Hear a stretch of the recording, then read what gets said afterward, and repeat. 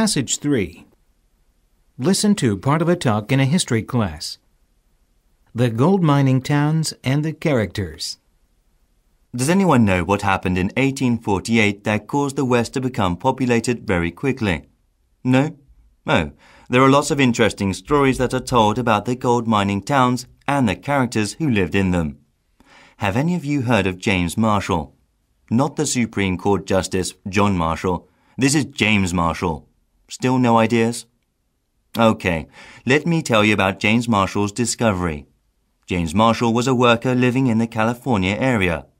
He was there to build a water-powered sawmill on property owned by John Sutter. Okay, now I see some of you who think you might know. Well, Marshall found some bits of gold in a mill race on Sutter's property. Those little flakes of gold that he found in Sutter's stream near Sacramento caused an uproar all over the country, and even as far as Europe. He discovered the gold in 1848, and the two men, Marshall and Sutter, tried to keep the discovery a secret. But you know how secrets are hard to keep. Well, so as soon as the news of gold being found at Sutter's Creek got out, people began pouring into California in droves. And the gold rush had begun. People living in California rushed to Sutter's mill, and by 1849, people from all over the country began heading for California. Did they all go by wagon train, like a lot of the other settlers? Yes, that was one of the ways. But they also went by ship, and that took a long time too. I think I remember reading that ships had to go around the tip of South America to reach California. Of course, that was before the Panama Canal was built. You're right, but they also traveled to Veracruz, which was a busy port in Mexico. And then they got off the ship, traveled overland, and headed northwest up to California. And some really brave souls sailed to the Isthmus of Panama, left the ship and headed to California from there. Well, once all these gold seekers got to California, what was it like? These gold seekers were called prospectors and 49ers, because news had not gotten back east until 1849, and most people began their trip west in 1849 as well. These 49ers descended upon California by the tens of thousands. Nothing like this had ever happened before in our history.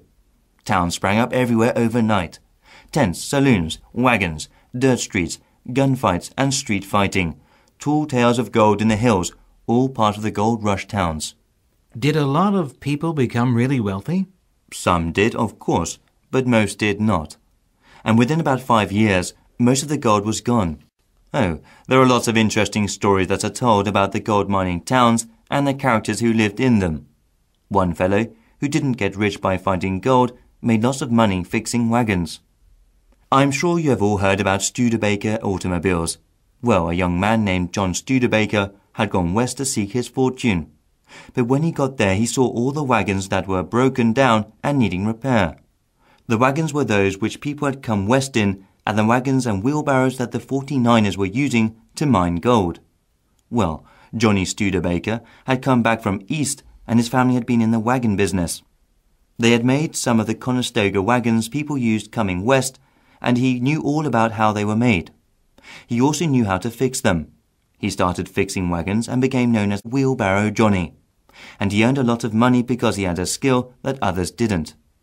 And with all of his earnings, he moved back to where his family was starting a new wagon factory in South Bend, Indiana, and he invested his much-needed money into the new company, which later developed into the famous Studebaker Automobile Company.